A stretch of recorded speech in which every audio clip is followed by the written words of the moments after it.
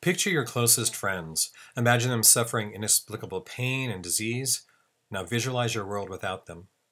Life During Wartime is a one-hour drama set in late 80s America when the moral majority whipped up AIDS hysteria and the stigmatization of those afflicted with HIV rampaged.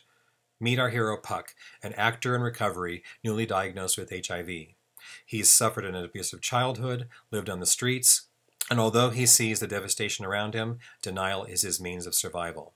When he's accused of having AIDS on a film set, Puck throws a cup of urine at the director and gets fired. What does he do? He backslides, losing his apartment and only remaining friend. Puck flees to his estranged mother's Palm Springs trailer park, finding she's suffered a stroke. His life there intersects with the trailer park retirees, forgotten dance duos, silent film stars, discarded ingenues, all has-beens from the golden age of Hollywood. Some friendly, others hostile, like Lucinda, the tyrannical HOA president. As our series progresses, Puck struggles with sobriety, forms a family from the elderly misfits, becomes a vital force in his community, all while battling HIV. My goal is to honor the friends I've lost to AIDS, to acknowledge their bravery and their legacies, and much like HBO's It's a Sin or FX Pose, Life During Wartime depicts the lives of individuals fighting for survival with dignity against all odds in a time of darkness.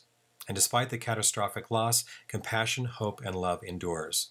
This is a survivor's tale. Thank you.